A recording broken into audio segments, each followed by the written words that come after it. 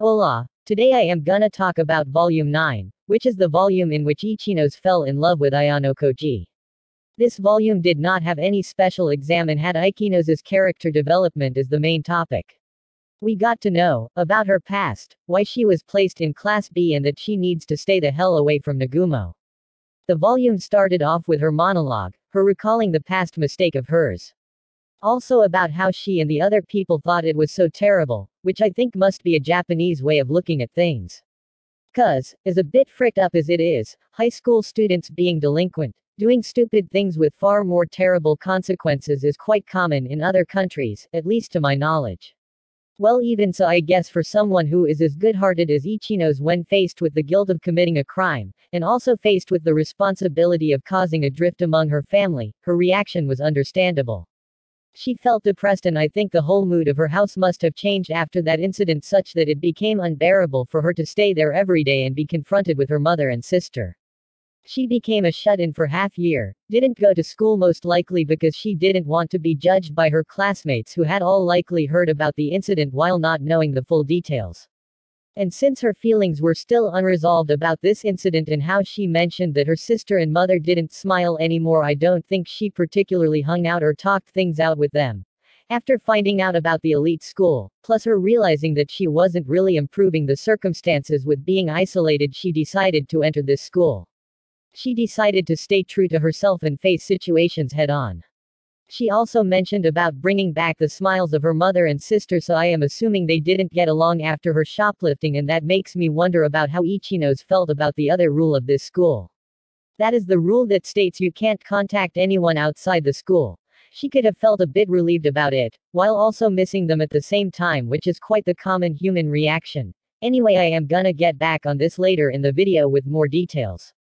So moving on, there is shown the scene of Nagumo interviewing Ichinos, and if he wasn't a villainous enough character earlier, he sure as hell became a creepier one after this part.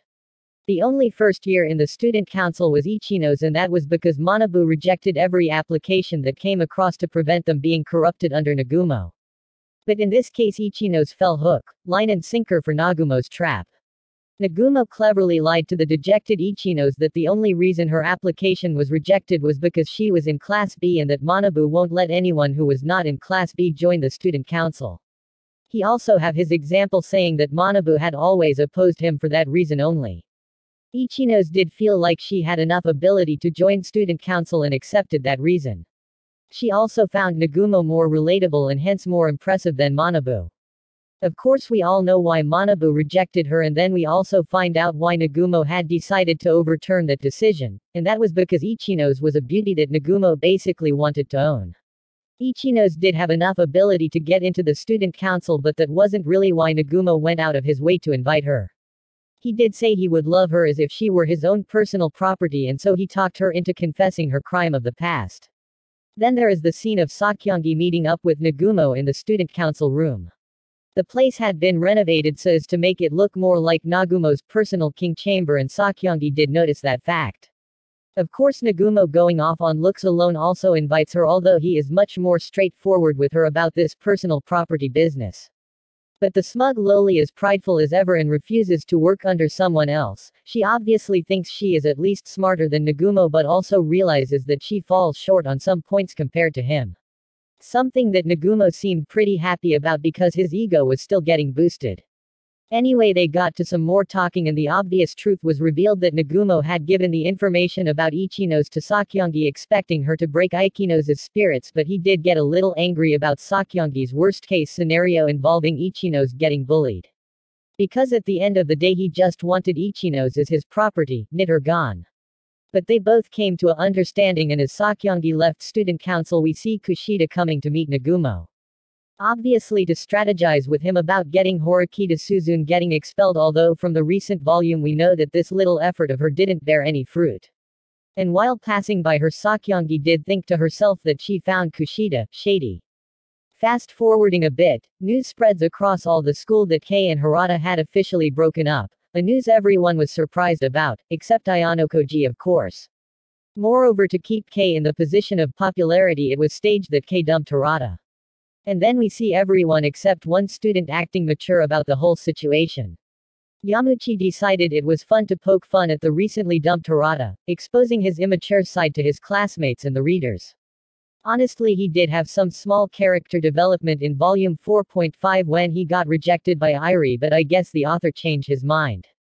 This volume combined with previous one made quite obvious something bad was gonna happen to Yamuchi sooner or later.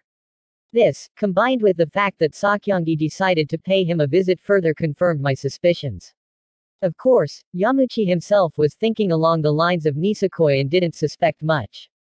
His classmates did though, but what could they do when the guy in question felt like he was living in a manga?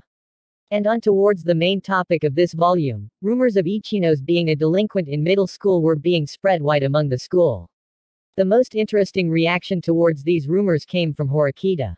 She felt angry on Ichino's behalf and wanted to help her, which showed how much she had grown in comparison to before, of course, although in this case it wasn't really advantageous. Horikita had obviously become more compassionate and sympathetic towards her classmates.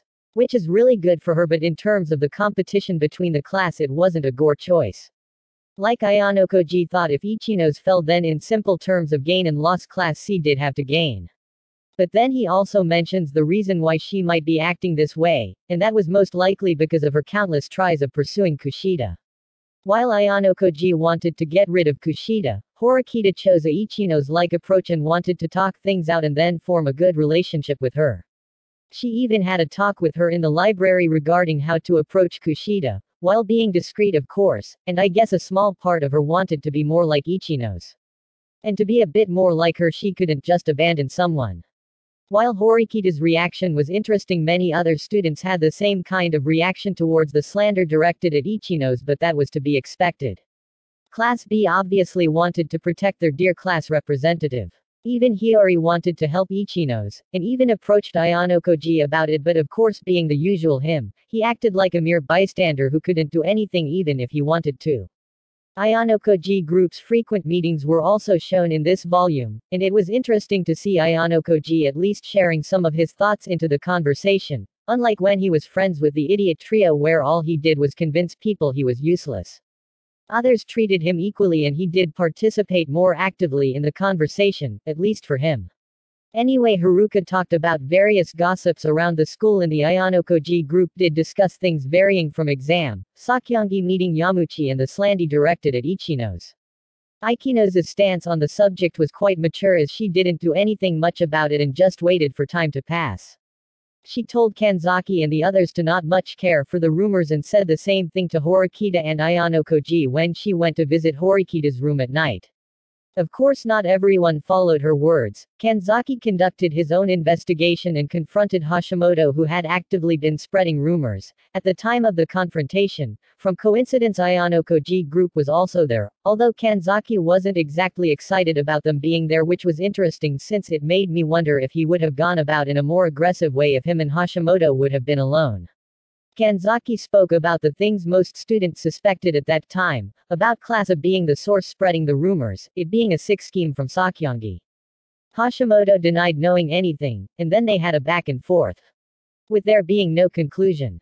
Kanzaki also met with Sakyongi making the same accusations, this time Horikita also being there, but then too there was no conclusion. Through passage of time the rumors died down until everyone received a note in the mailbox. And then things took a turn for the worse. She obviously knew what was coming and hence grew downhearted, and her suspicious behavior made the rumors spring up even more. She shutted herself in her room, and with the exams nearing around the corner things didn't look good for Class B. Then there were many other things going on. Mi-chan wanted love advice from Ayanokoji of all people. Hashimoto was very suspicious of Ayanokoji and had started tailing him, and Kamuro approached Ayanokoji, firstly talking about how she became Sakyongi's pawn. How she was a habitual shoplifter and Ichino's was a shoplifter too, and she felt sympathetic towards Ichino's and hence wanted Ayanokoji to help her. All lies, of course, something Ayanokoji saw through easily, but the thing here was that Sakyongi wanted Ayanokoji to intervene and protect Ichino's, although it was more so for her entertainment. Sakyongi did try giving a helping hand to Ichino's. I say try because regardless of her doing such a thing Ayanokoji would have intervened considering his reasons. But the important thing is Sakyongi didn't really do such a bad thing, per se. She played dirty sure, but one way or another Nagumo would have used that information to make Ichinos his pawn. With things passing as it did, it ultimately impacted Ichinos in a good way, something Sakyongi had predicted because she did want Ayonkoji to intervene after all. Then there was the Valentine's Day along the corner where Hashimoto decided to tail Ayonkoji. And Ayonkoji, knowing that Kei would give him chocolate, set things up in a way that Hashimoto saw that, and after some talk and unbelief from Hashimoto's side, Hashimoto decided that he would likely gain nothing from following him any longer, so he didn't follow him after that. Of course, this is where Ayonkoji implemented his strategy. Just the night before, Ayonkoji had called upon Kushida and made a deal which was completely disadvantageous towards him.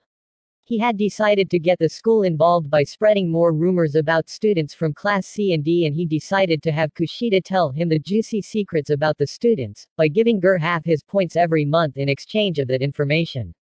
Although on surface it did look extremely disadvantageous for him, Ayonkoji's main reason for helping Ichinos was this.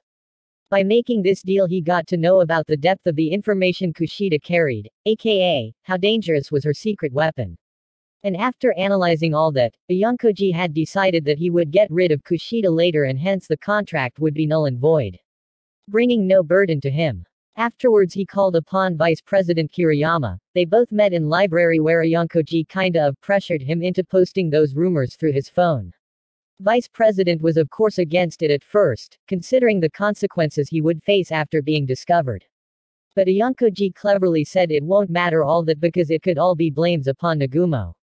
So our boy had of course thought this all through, even though he pretended in front of Kushida that he was taking a huge risk. Being the perfect person that he was, he implemented his strategy in such a way that it couldn't come back to bite him later. And he also received chocolates from Hiyori at the library. Afterwards, new rumors suddenly started spouting from everywhere. Every class was thrown in chaos. And then once again Yamuchi showed his immature side, which made him the most hated in the class. Kei blushed, and all because Ayonkoji had also spread the rumor that he liked Kei. Of course Kei didn't know he was the source, or else it would have led to quite a cute moment. Then there was this very interesting foreshadowing about which there exists many theories. So Class D and Class A got an argument because obviously Class A was the most likely suspect for spreading bad rumors about them. Hiyori was the one who had called the meeting to talk things out. I think she mainly did it because she thought Ishizaki and the others would eventually want to confront Class A, and then things would obviously get violent. But if she called this meeting first in a peaceful manner and talked things out, then it could all resolve. But of course things got violent, especially after Hashimoto told the fact that Nagumo was going to let small violence slide. A Ayonkoji group was present this time for the confrontation too, although this time it was no coincidence. Both sides got to fighting and Akito tried stopping them, and we get to see his impressive fighting ability, although he was still on E-person and couldn't stop them. And Ayonkoji didn't bother with such things, but then Ibuki's ID card slipped out of her pants and Ayonkoji noticed something very unusual about it. Then B later called Horikita Manbu about it, and he too found whatever it was unusual, too. This whole thing is still a mystery, and it may just be revealed in the next year 2 volume or possibly later. But it definitely is a plot point that would be important later on, that much is obvious. Moving on, Ayonkoji acted behind the scenes too, visiting Ichinos every day and sitting across her door, not speaking but making sure that she knew that he was there. Until 2 days before exam, where Ayonkoji and Ichinos both knew that the next day Ichinos had to get out of her room and face her classmates. Then they got to talking and eventually Ichinos cut it all out. She talked about how she had in fact shoplifted in the past. But it was for the sake of her younger sister, who had been promised a gift from their mother, but alas, that was not possible.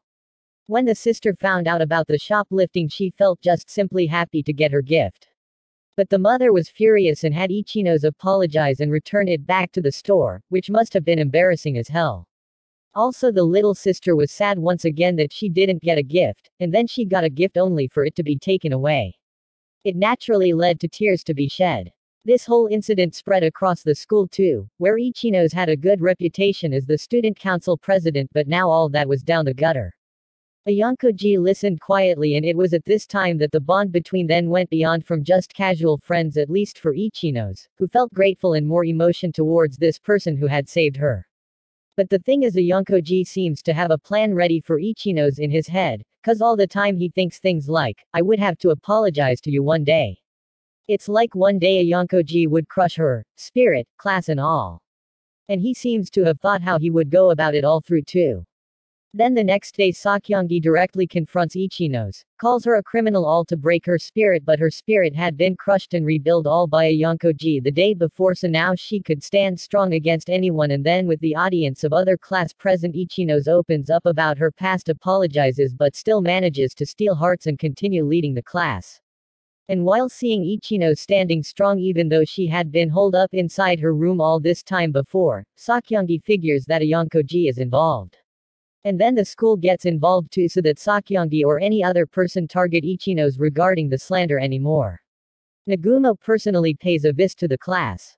And then while Ichino's expresses her gratitude to Ayonkoji, Nagumo gives Ayonkoji a look to show that he is annoyed by his involvement in his plan. Ichino's of course knows that Nagumo had given Sakyongi the information about her past, but at the surface at least she acts the same toward him. But after that I am sure she doesn't hold him in as high regard as she did in the past. Ichino's is shown to be smart after all, so she wouldn't go make an enemy out of Nagumo when all things have blown over, and all that would do is cause misfortune over her and her class. Then there are the short stories where Sakyongi does say that she was going to offer Yamuchi a stairway to either heaven or hell. Then there is Ichino's buying chocolates for Ayonkoji. The all-shy talk she has with the staff while buying chocolate shows that her feelings towards Ayonkoji had changed from that point onwards.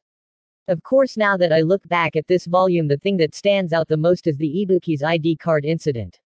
Cause at this point in the year 2 volumes it might just be the thing that changes the entire favor of the tests. I take my pills and I'm happy all the time. I'm happy all the time. I'm happy.